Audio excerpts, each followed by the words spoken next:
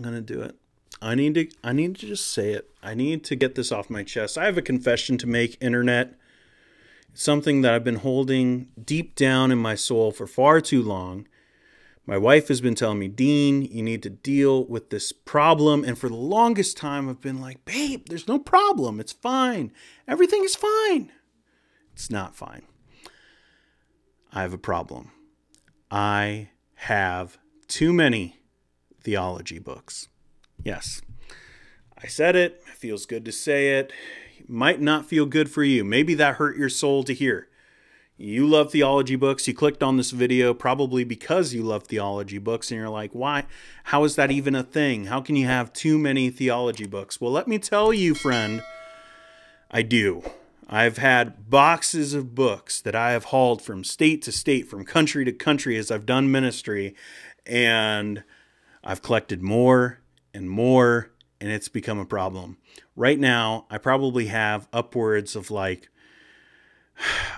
library's it's over 1,000. I'll just say that. It's over 1,000 books, and the vast majority are in boxes underneath the stairs right over there, and they've been in those boxes for a couple years, and they probably will be in those boxes for a couple more unless I do something about them. I don't have the space for them. That's my biggest problem. I don't have the space. And maybe you're like me. Maybe you're trying to figure out, how do I deal with this library and kind of trim it?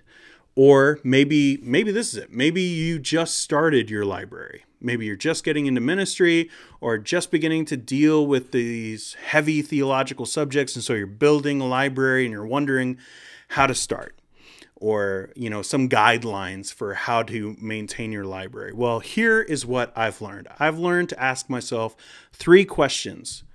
And these are the 3 questions I'm going to be asking myself when it comes to getting rid of the vast majority of my theological library. The first question is, are you going to read this book anytime soon?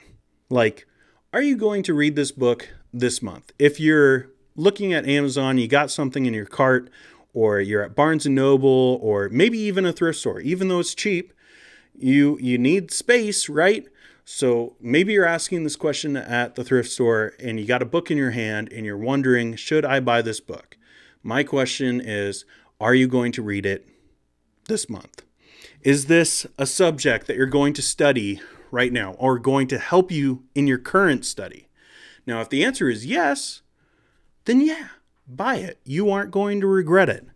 This book, Kingdom Through Covenant, a couple years ago, I was really dealing with dispensationalism and covenantalism, and I was raised in a dispensational background, and so I bought this book, even though it was expensive, even though at the time, it wasn't, something that I just have a bunch of money lying around. I bought this book because I knew it would be helpful, and I don't regret buying this book because it helped me. Now, I don't necessarily agree with everything in it, so I'm not saying you have to buy that specific book.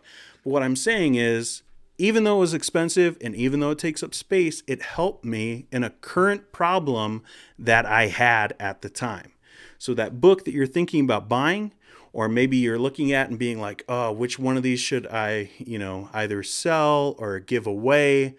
Ask yourself, is it going to be something that you're going to read right now? If yes, keep it, buy it. If not, maybe it's time to get rid of that thing. My second question would be, is it something that you're going to reread?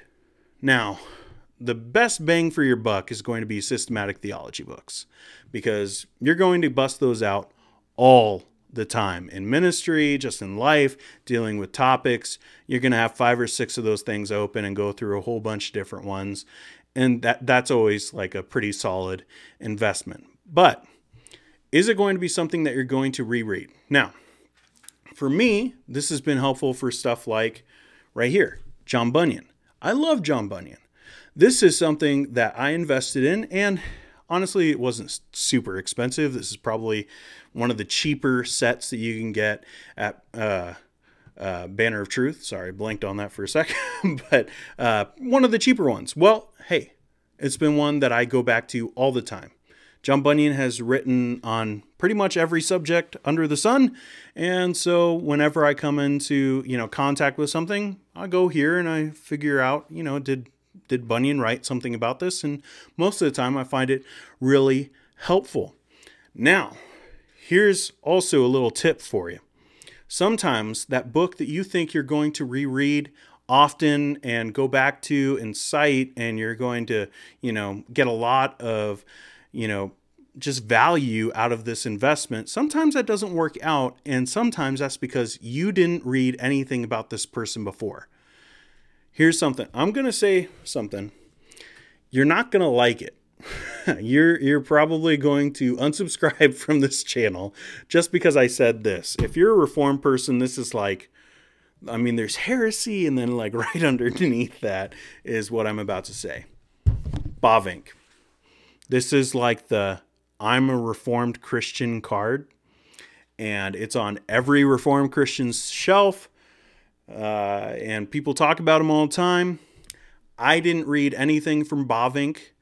I just assumed because everyone else loved him, I'm going to love him. I'm going to find him really helpful. And so I just bought his Reformed Dogmatics. I have 4 volumes of this guy.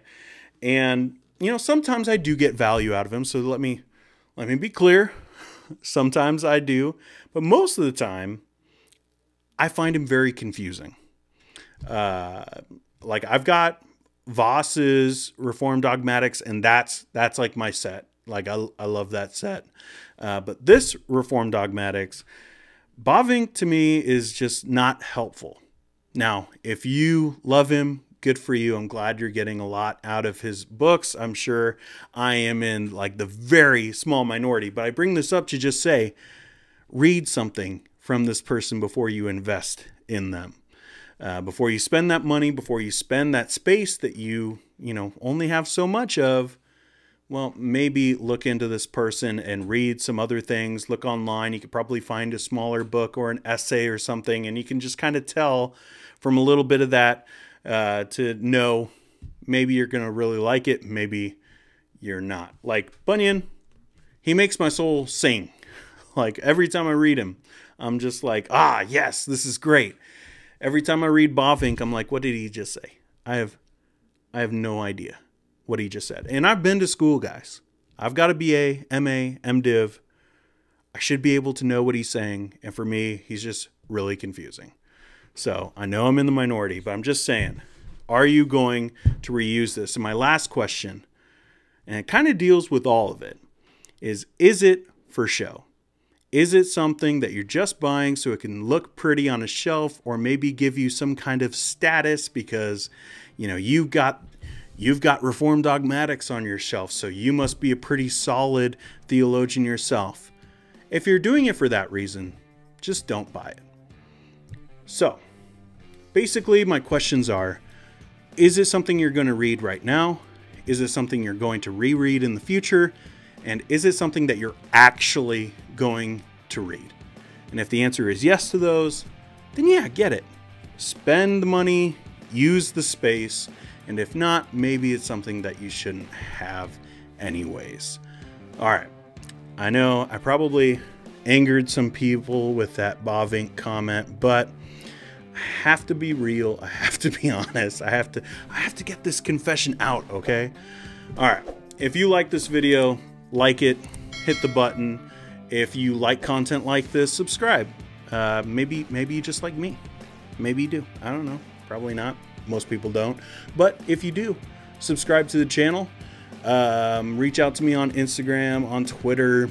Here's something I want. I want in the comments. I want your deepest, darkest secret. Who is that theologian that everybody else loves, and you're just like, I don't get it. I don't understand. What's the big deal about this guy? You know that they're probably like a godly guy, so it's not like character, but you just don't get value out of him. I would like to know. For me, don't tell my Reformed friends.